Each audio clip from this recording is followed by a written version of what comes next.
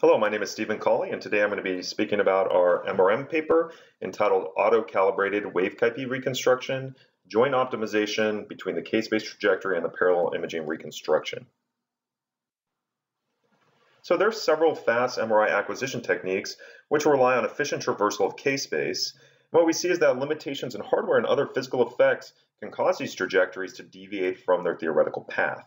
Typically, additional measurements are used in order to approximate these discrepancies in an attempt to improve the image quality. As an alternative, people have looked at alternating between optimizing the trajectory-related variables and the parallel imaging. And finally, there are standard methods for solving nonlinear least squares problems which could be directly applied. However, they can be computationally demanding. In this work, we propose a joint optimization direct technique to estimate the trajectories simultaneously with the underlying image, and we accomplish this through the use of model reduction. In this work, we demonstrate this auto-calibrated technique for clinically relevant wave-CAIPI acquisitions. Wave-CAIPI is an efficient acquisition technique building upon 2D CAIPI and bunch phase encoding, where we play out sinusoidal gradients along y and z and couple that with a standard Cartesian readout along gx. If you look at the case-based coverage, we actually have helixes, enabling us to efficiently encode the information. In order to visualize this, we can look at the effects of playing out a sinusoidal gradient along y and z. When we couple that with a 2D CAIPI shift, we get a very efficient encoding of the information to highly accelerate and use parallel imaging to get an accurate reconstruction. If we look at the performance of wave-CAIPI compared to traditional 2D CAIPI or sense, you can see that wave-CAIPI, when you push it to 9-fold acceleration factors, is the only one which is able to still get acceptable G-factor levels. If we look at how these results were achieved, going back to the original ISMRM work, a qualitative image space metric was used. This was followed by a much more robust pre-scan method. However, that was restricted to a specific orientation and field of view.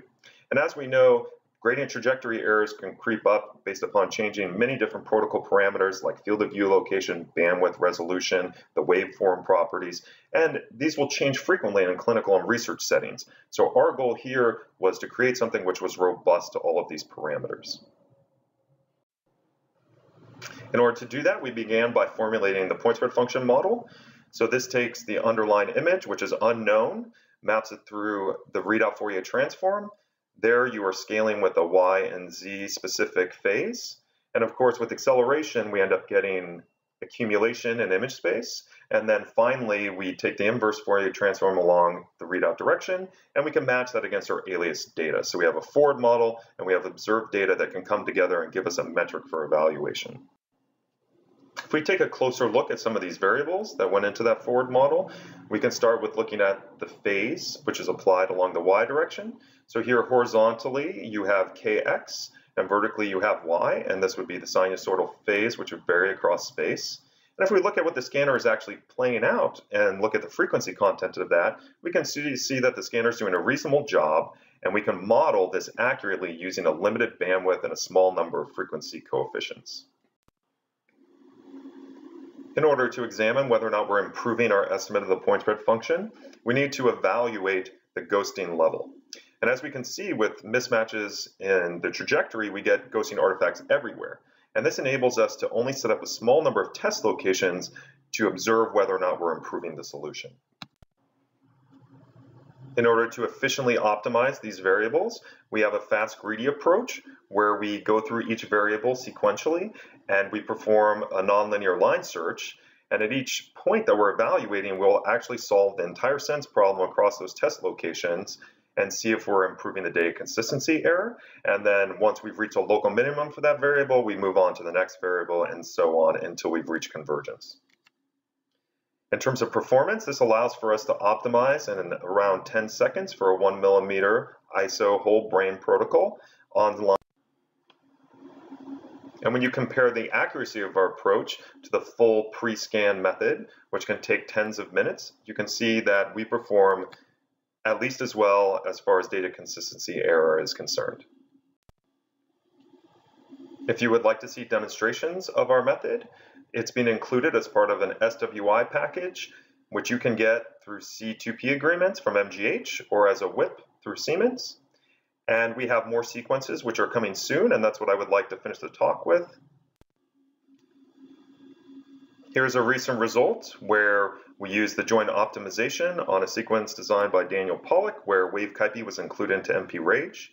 Here I'm showing 15x accelerated results for 1 millimeter isotropic. The data was acquired in only 47 seconds at 3T using a 64-channel custom array coil. Here are results of the joint optimization applied to two other contrasts, T2 space and T2 space dark fluid. And what we've really been able to show is that this method generalizes to many different contrasts, and as this has enabled us to create a neuro exam, which we hope to be showing results in the upcoming ISMRM. Here we've demonstrated a model reduction technique for auto-calibrated trajectory estimation. We've validated our approach across many different protocol parameters like field of view, position, orientation, for the wave gradients, different bandwidth cycles, gradient amplitude and slew, different scanners from 1.5, 3, and 7T, coils ranging from 20 channels to 64 channels, and different resolution cases that you would see in clinical settings. And we've been able to show equivalent accuracy to prohibitive calibration scans, which would not be practical in those situations. We think that this approach will be applicable to other fast acquisition methods through different numerical techniques. And I would like to conclude by thanking our funding agencies and you for your attention.